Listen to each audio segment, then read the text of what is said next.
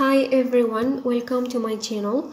Today I'm going to present first, second and third year English exams. Of course, this academic year was very special compared to the previous years, and we found difficulties at actually designing the suitable lesson plans according to the new plannings, and of course to design tests and exams according to the planning which have been adopted due to the conditions we were living and we still live in actually. So now we move directly to the first year English exam. Of course, for this year the inspectors have asked us to stop at sequence 4 and to not deal with the fifth sequence. What we do next year, inshallah, if you are going to take 2 MS in charge, so you just have to review with them the grammar points introduced and included in the fifth sequence of the first year English program. Concerning the text that I have chosen for this year, so it's a text talking about, of course, duties and rights. Not a very short test and not a very long one. It suits the level of our pupils. So concerning the time they are going to devote for each year, it's 1 hour and a half. So first, second and third year, 1 hour and a half.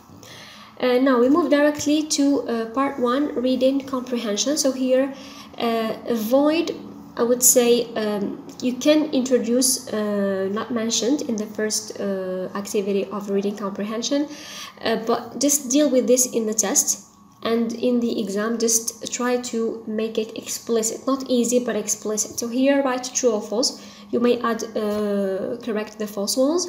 And the second activity, answering the following questions. Of course, if you provide your pupils with 3 sentences in true or false, just provide them with 2 questions in the answering questions and vice versa to have a good marking.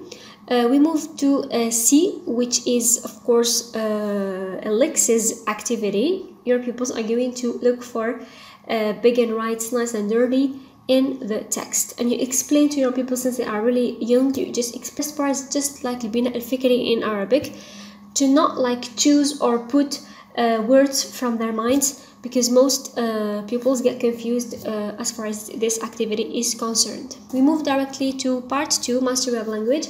Here, since sequence 4 talks about present continuous and prepositions of time, so I have chosen to provide them with reordering activity as a first activity in mastery of language, and the second activity they're going to put in prepositions of time, and the third activity, of course, it's a pronunciation lesson. I think that this lesson has not been omitted, so we just have to follow the planning which has been adopted. Now we move to part 3, written expression. Of course, your pupils are going to talk about their rights and duties. We have already dealt with this in the test. And of course, you just have to contextualize your instruction in this part. This is very important. Now we move directly to second year English exam. So here we have all the sequences are going to be taught, including the grammar lessons, and we have some grammar lessons which have been added to this sequence. For example, future simple with its 3 forms, beginning to with its 3 forms, and the present simple. So here, if you see the sequence, the grammar points of the sequence, you're going to see that it includes past simple, regular, irregular verbs, yes or no questions, and forming adjectives with Y and forming nouns with Asian. So there is, I think that they have not omitted the lessons included in the 4th sequence, but they have just added. So what I did, I just chose a text talking about someone who went on vacation to London, and he wrote the report of his trip. So all the verbs are going to be in the past simple.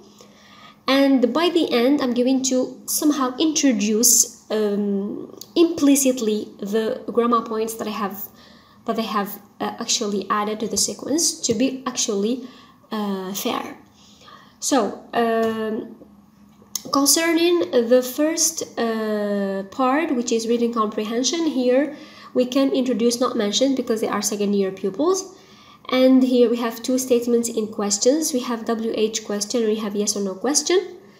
And of course this is actually, so here I relied on the lesson of yes or no questions, and then we are going to ask them to find a synonym and an antonym in the text of these words.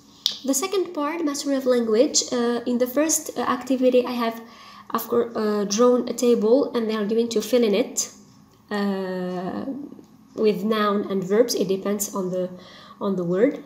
The second activity is a form-based activity where I ask my people to put the verb in the correct form. Here they're going to guess which tense is suitable according to the context of the passage.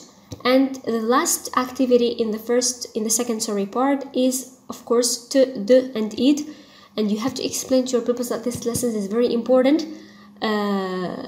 This one and ce, ze, and id because they are going to deal with them even in the high school. Now here in the written expressions I am going to ask my pupils to write a detailed itinerary to be sent to a friend of them who is going to visit Algeria next summer.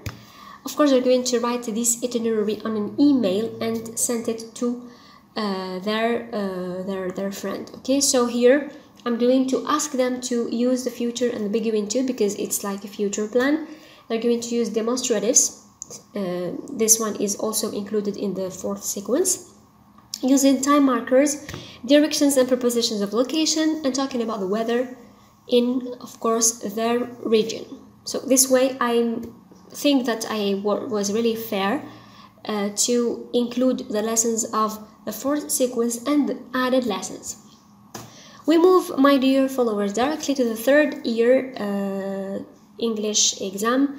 Here also the fourth sequence has not been omitted. So here I'm going to provide them with a text about an animal, any animal you wish. Here I chose panda. And I am going to provide them with activities. Of course, the first activity is going to be true, false, not mentioned, and they correct the false ones. The second activity, answering questions. And the third activity, finding opposites and synonyms. We move now to the second part, mastery of language. So here the first activity is going to be an activity of verbs. So they have to put the verbs in the right form according to the sentences. B, they're going to combine sentences using as and therefore for results and cause. And the last activity, they're going to circle the silent letters in the words. Of course, this is the only lesson which is mentioned in the new planning. Now we move to the written expression of this exam. So here this is my own context, and now you're really free to provide them with the written expression you wish. They just have to talk about an animal. So here your English friend has asked you about the reason you call your national football team the Phoenix. So here write him a message or an email introducing this animal and give him some information. So it's a very simple instruction, and of course they have already dealt with this in the lesson of I think and write. That's all, my dear followers. Thank you for watching this video. I hope it was really useful. Thanks again for all your comments and your motivation. Take care of yourselves. Goodbye.